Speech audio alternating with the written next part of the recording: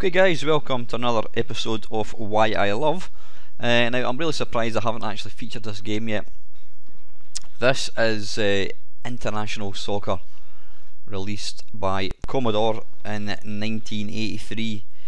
Now back in the early days when the C64 was first released, they did actually release their own software, and I think most of the games that they released were on cartridge, this being one of them.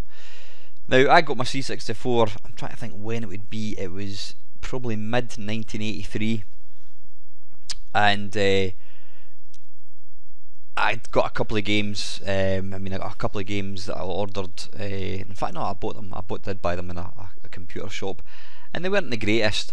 And like a lot of people, back then, we didn't have the internet, whatever, it was magazines, computer and video games. Now I happened to read a review of this very game. In fact, I'll see if I can find it and put a wee link up above.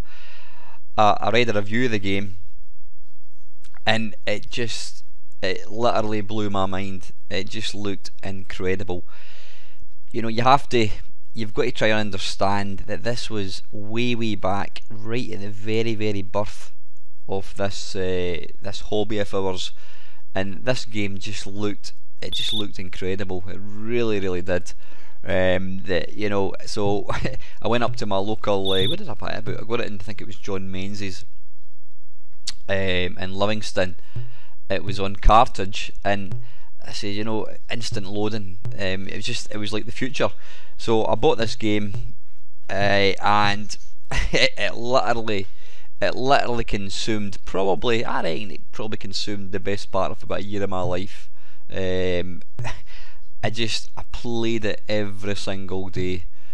I've got a diary that I kept back then, and I've read the diary a few times recently, and I don't think there's a day that goes by in 1983 after I got it that I never played it. I just played it non-stop. My mates used to come up and play it, but it was primarily on the one player game. You had 9 levels. So anyway, I'm going to sort of stop talking for a second and try and get this thing actually going. Right, how do we go? How do we change? Right, there's the levels. Let's just start off with go for level 3 to begin with. Now you can change the colour.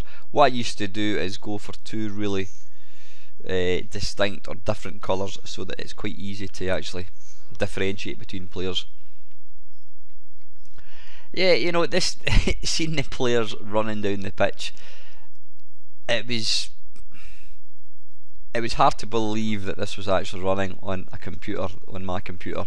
The games I had that had gone before were really basic looking, and this thing just looked and played amazingly. It really was. It was cutting edge, and I know it's probably hard to kind of understand just what I'm trying to get at here, but back in 1983 this was an astonishing game. Even now it still plays really well.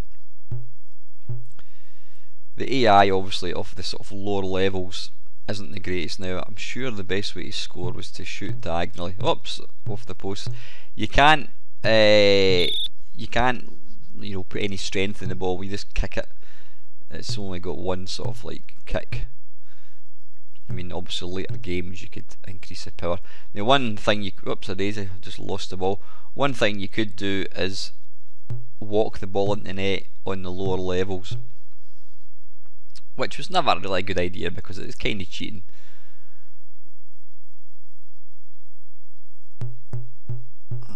Come on. Now there's no such thing as tackling in this game. You basically just walk up to a player and you try and take the ball off him. Oops, I thought I was going to save that there.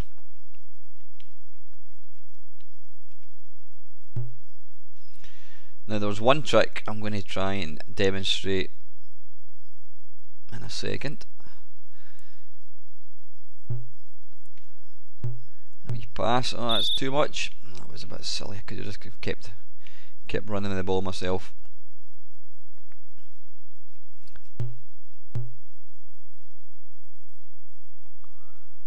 Let's do a wee pass to him. Oh, it's on my head.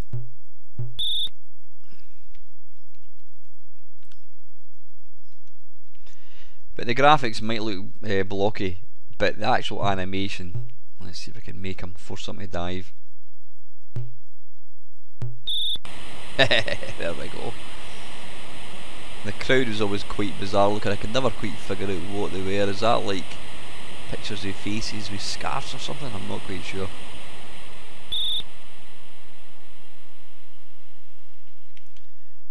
But playing it in 2-player mode as well was absolutely fantastic, especially when you got somebody who was kind of the same level as you. You know, it was super, super, how do you call it, competitive.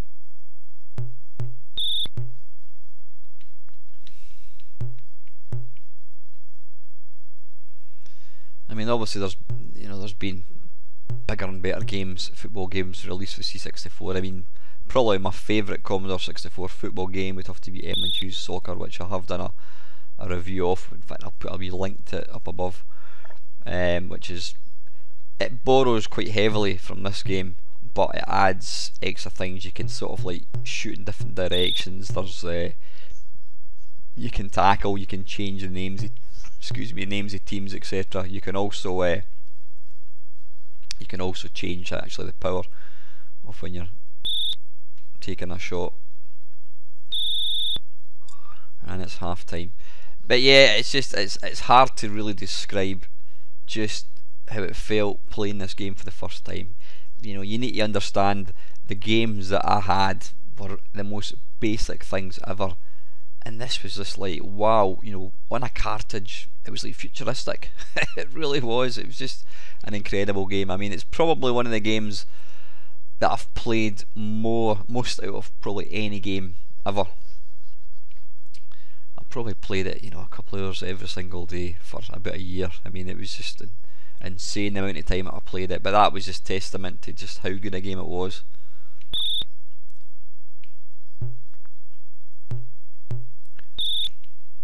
Okay, let's see, how can we put it onto a different level?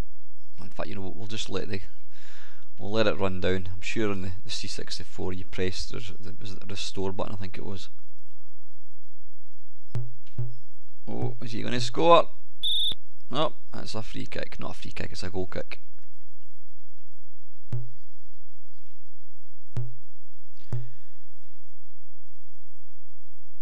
Now this is, the game was released in '83 by Commodore and cartridge, and then funnily enough it was actually released, when was it released? It was released about maybe another 4 years later by CRL. It was exactly the same game. They hadn't done anything to it at all, but the fact that you could re-release a game, what, I don't know, 4 years later, was just an indication of just how good this game was at the time.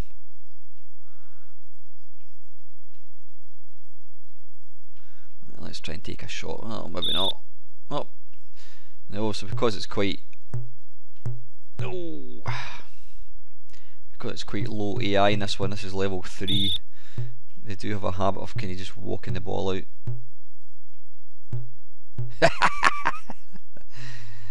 His theatrical dive.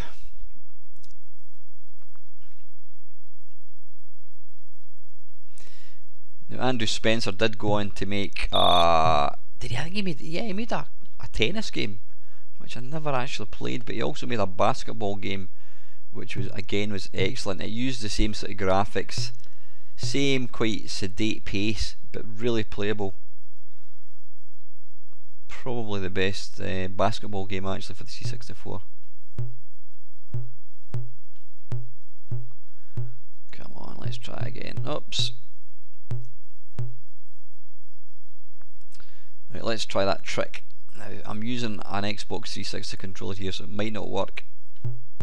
Hey, there you go. You can just flick the ball and then it bounces on your head. Right, let's just take a shot. He forces the save. In fact, he didn't force the save. He tried to save it even though it was going wide. But yeah, it's interesting. It's interesting the fact that Commodore made games to begin with, and then they didn't after a while. I wonder what the reason for that was. I suppose in the early days they were, you know, to try and... How did I miss that? Yeah, I suppose in the early days when there wasn't that many sort of software houses making games, then they figured they'd make their own, but obviously we know that in time there was an absolutely phenomenal number of games for the Commodore. Right, 12 seconds, let's see if I can get a quick goal. I'm going to run out of time here.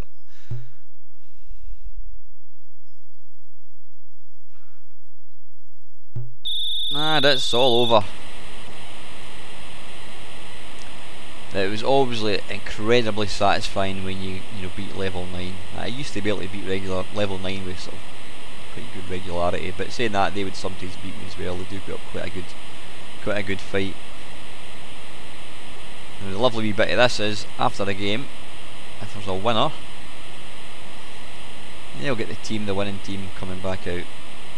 So there was how many players? 7 players. And you get somebody gliding down on wheels to present the cup. Yeah, you know what, it looks dated now, guys, but it still plays nicely. You know, it's no Pro Evolution Soccer or Sensei Soccer or anything like that, but you need to just try and appreciate this was 1983. This was before really any, you know, most of the software back in 1983 was absolutely diabolical, and to get a game of this quality that looked this good, that played this good, with different skill levels and on cartridge with instant loading, it was just an absolute dream come true, and it really showed me just what computers were capable of. And you know, and that is why I still play video games some 40 odd years later. Yep. Anyway, listen guys, that is it. I hope you enjoyed watching it, and as usual, thank you very much for watching.